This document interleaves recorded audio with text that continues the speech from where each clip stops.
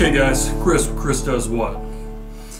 I'd say about 6 months ago I stumbled across Minds. I had seen it posted on another YouTube channel, and so I went and checked it out and made an account, subscribed, did all that jazz. And I was pleasantly surprised with the content of this social media platform that allows you to upload pictures, videos, and your crazy, loony ideas. So I thought this was a great site. And it wasn't that they were talking about diversity of skin color or anything like that. It was more of a diversity of ideas, no matter your race or anything, where you can put your dumb idea out there. I know I have a lot of them.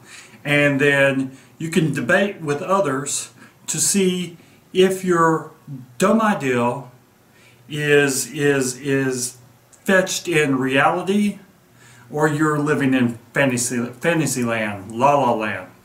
So I left a link down below for Minds.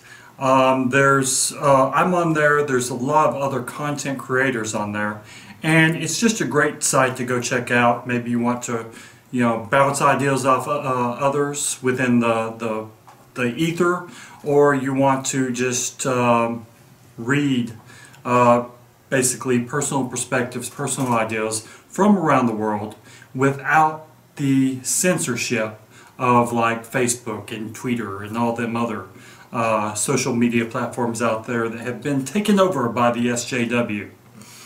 So if you like this channel, you can subscribe. If you like this video, hit that like button. If you want to go check out Minds, see link below, or it's minds.com. Pretty easy. Mind.com. Minds. So multipleminds.com.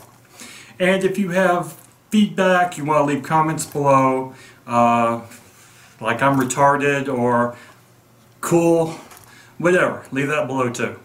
Go guys, take care.